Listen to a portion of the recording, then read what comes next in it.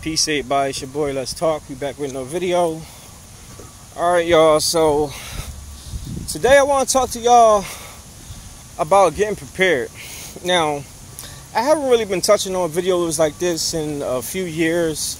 Y'all know, for those of y'all who've been following me for a while, y'all know the old saying I used to always say, stay prayed up and stay prepped up, because it's going to get real sooner or later.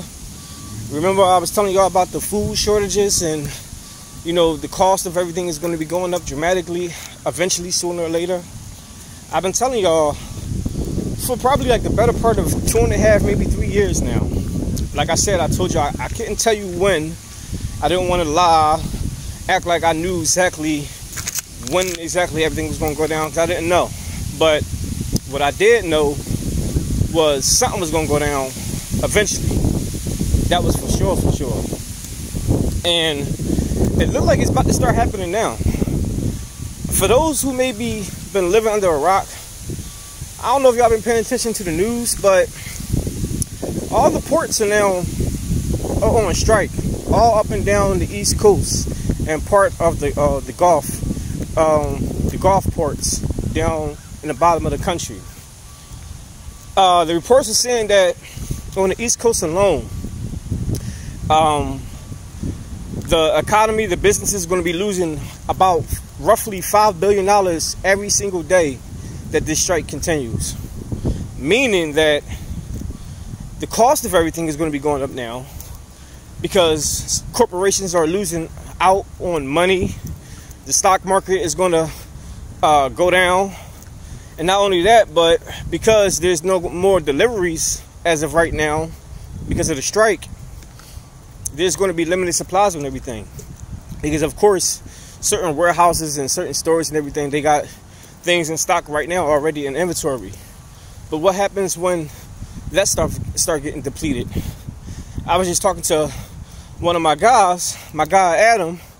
He was just telling me around his way, he lives in New Jersey, and he was just telling me that the Costco's and the BJ's and everything around his way is already running out of stuff. Now BJ's is like a stock warehouse type store that you go there and buy things wholesale, because BJ's is like one of those places where people go when they got like their own businesses and they buy certain things, kind of like Sam's Club and everything.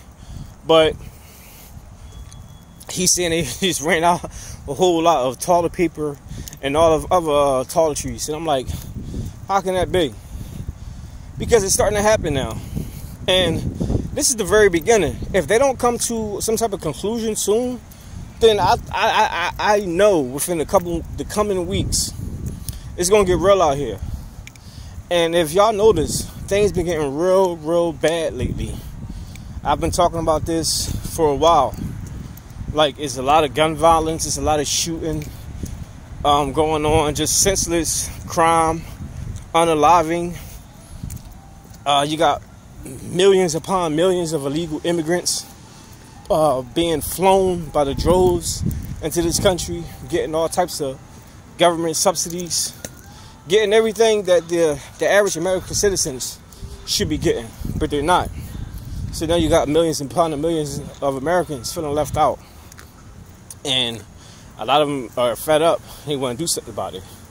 Then you got the gangs, the immigrant gangs that's formulating in this country now, along with the gangs that's already in this country. There's so much stuff that's happening right now. People are losing their jobs. People are losing their homes. Like, y'all don't see exactly it just seems like a pattern of things that's happening, like a domino effect. And it just seems like it's all heading up to one single thing. And that's what I believe, like, for some form of civil unrest, some form of civil chaos. Because just believe, if things keep going the way they're going, it's going to get a lot worse before it can ever get better. And I just see that I just see,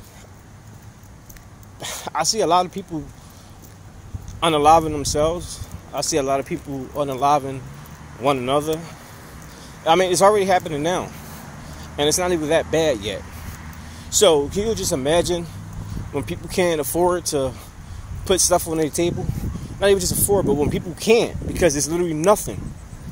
Imagine going to the market because your child is hungry. Your child may need some formula. You may got an infant baby, and there's nothing in the market. There's nothing to feed them, nothing to give them some type of vitamins, anything. That's where desperation comes in at. And that's where people start to do things they never thought they never even imagined they'll do or be able to do when it comes to survival and the survival of the children. So that's why I'm trying to tell y'all, like, you just get ready, man. Like, it's still time right now. Go shopping. Like, for example, I'm at my little gig right now.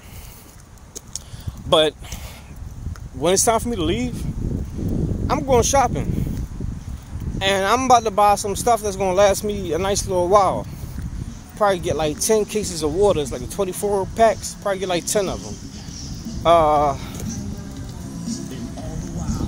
Certain meats. A lot of non-perishables. That's mostly important. Non-perishables. Because those things can last a whole... The shelf life on it is just... It lasts longer. So you want that. But... just prepare.